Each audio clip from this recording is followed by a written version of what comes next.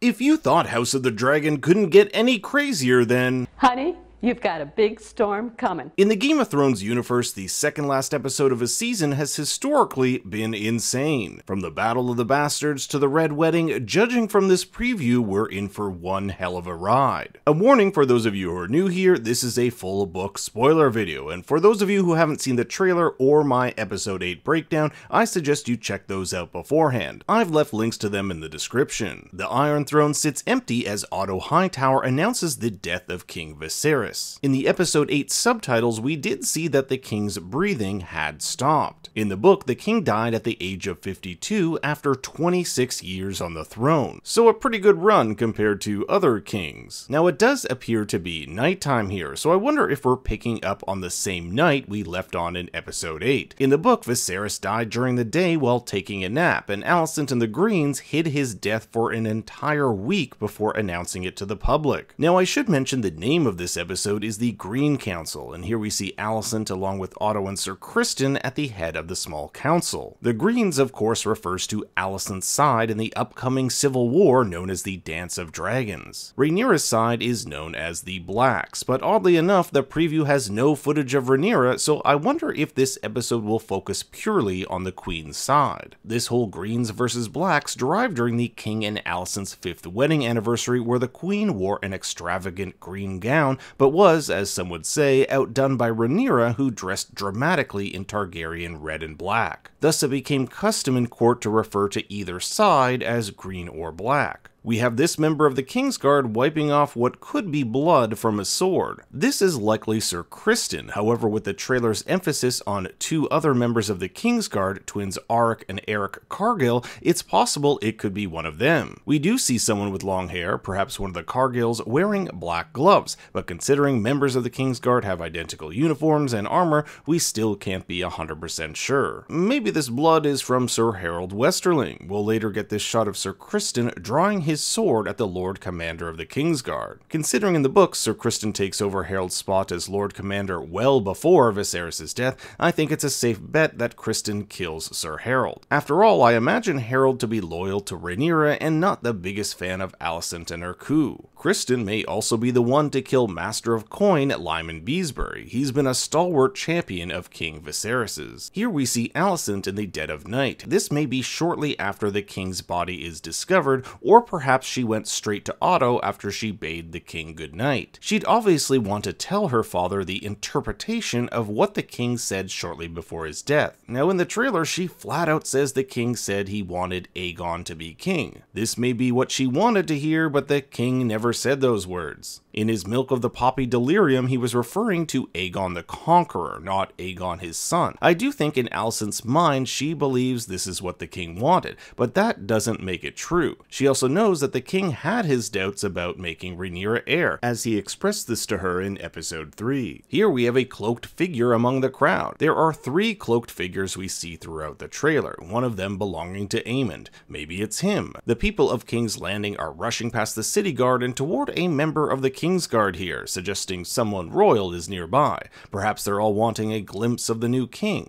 There's also a world where the queen has sealed off the city gates as to keep the king's death a secret, but the sealing of the gates at this point in time does not happen in the book. Here we have Otto acting as the interim king until Aegon's coronation. It seems as though he's demanding the lords pledge their allegiance to his grandson. Among the members I can make out here are Lord Caswell to the left, and this might be Otto's brother Hobart in the middle. It might also be Lyman Beesbury, but considering he gets killed, maybe not. At the meeting of the Green Council, Otto says the door remains shut until they finish their business, so this has got to be fresh after it's discovered the king has died. It's in this meeting that Lyman Beesbury finds himself killed and the others make a pact to put Aegon on the throne instead of Rhaenyra. Here's Aemond giving the stink eye to his crowned brother Aegon in the foreground. Notice that the crown here is different than that of Viserys's. In the book, Aegon chose this crown, but even if he wanted his father's crown, he couldn't have it because it was stolen and smuggled out of the city, where it would be later given to Rhaenyra. A bit later in this preview, I'll go over this crown's significance. We can also briefly see Helaena here to Aemond's who's left and a member of the Kingsguard. I think this is Sir Criston, considering in the book he's the one to crown the king. Otto tasks one of the Cargills with a secret mission in which no one can know who he is or what he seeks. This could be a few things. It could be to retrieve Aegon, who in the book was found naked in the streets after a night of debauchery. It could be to retrieve the stolen crown. Auric is also tasked with leading a contingent to Dragonstone with an offer of peace to Rhaenyra. Should Rhaenyra bend the knee to Aegon II, she could keep Dragonstone and pass it on to her son Jace upon her death. And Luke could keep Driftmark. Cargill's mission could also be to infiltrate Dragonstone, posing as his twin to kill or kidnap Rhaenyra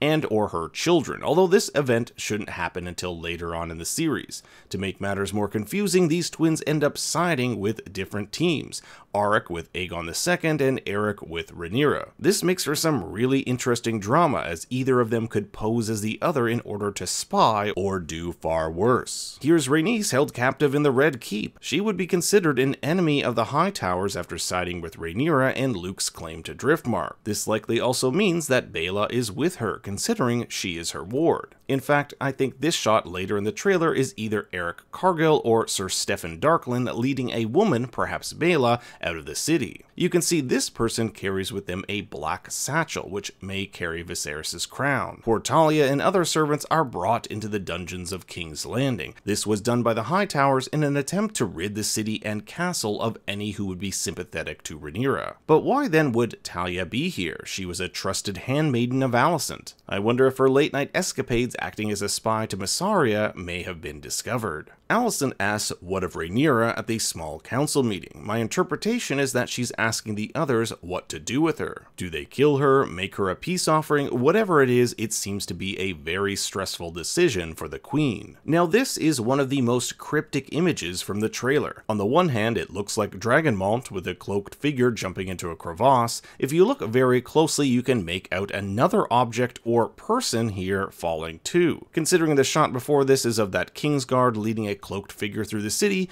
maybe it's part of their escape, jumping into the water below to make their way to Dragonstone. And if it ain't that good for nothing Larys Strong, who tells the queen he's found something that she should know. The next shot is of a small white-haired child. If you saw my episode 8 breakdown, you'd know that it was rumored Aegon fathered two bastards. One from a handmaiden, likely Diana, and the other from a prostitute on the Street of Silk. If this is Aegon's bastard child, what will Alicent do here? Will she have it killed like Cersei did Robert Baratheon's bastards? Now check out this weird-ass fighting arena. It looks as though the common folk are having a hell of a time watching kids duke it out. If you look closely on the back of this one fighter, you'll see the crest for House Tully, so maybe the common folk are having these cage matches to see who will win the Dance of Dragons. Here's Aemond out and about somewhere near King's Landing. Take note of these stone spheres in the background, as we'll later see one of the Cargills fighting someone around here. Aemond, perhaps? Sir Criston draws his sword against Harold Westerling, where we can see a few more members of the Green Council. Jasper Wilde, Master of Laws, Grand Maester Oywell, and a dead Master of Coin, Lyman Beesbury. Here's Alicent looking even more stressed, sitting in the king's chair. She's listening to Lyman Beesbury saying that what's happening is seizure and treason in the least.